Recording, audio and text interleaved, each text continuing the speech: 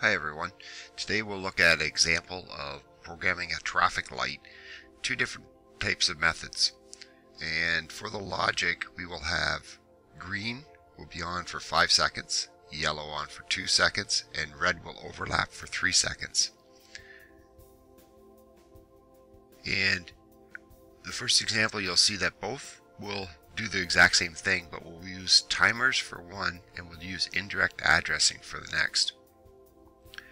So if you see on my screen here, here's my outputs right now. I have a program running that's using timers. You'll see the red, then this one will go green, then it'll go back to yellow, then back to red for the overlap, and then this side will now go to green, then it'll go back to yellow, and then back to red. So let's take a look at the logic. And here's the logic here. So the first scan obviously resets the timers. And we have timers for the red overlap, the yellow, etc. And then we get into the logic of actually the output. So pretty straightforward program. And you can see that it functions, it works. And it's very easily read. Now there are other ways of doing it, and the other way would be indirect addressing.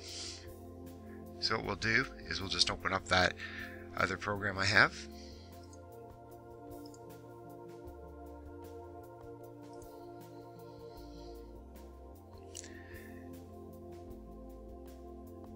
And we'll just write this to the PLC.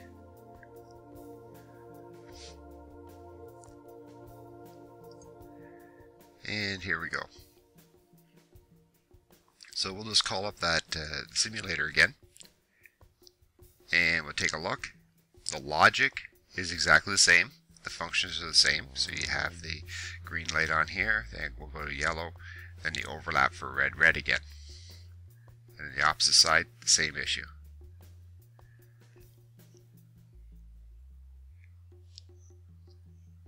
Now in this example, what we have is some move statements, some compares, and that's how we actually get the outputs to function or behave the way they do. So if I look at the elements here, I set up a couple of pointers, and the first one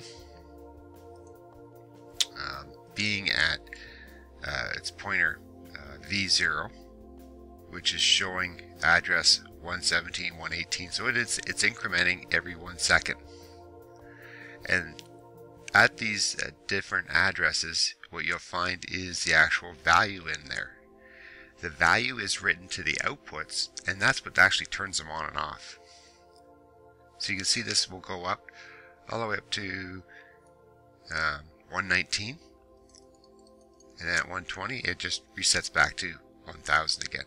So it goes from V1000 to V1019, then back to V1000 again.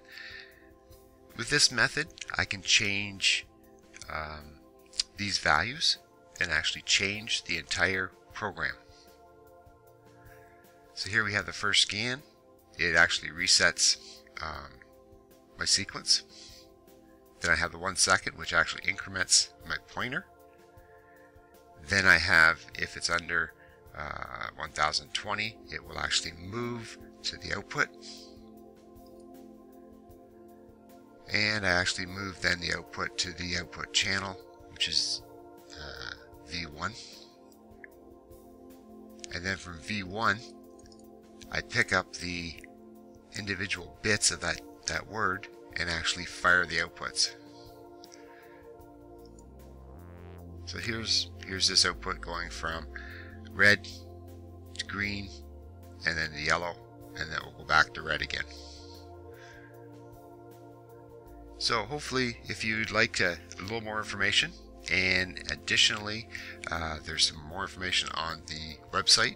It's ACC Automation.ca, and we also go through what happens if a car comes, and we will put that sequence in that rotation, as well as then what do you deal with when you have inputs, and using inputs with indirect addressing.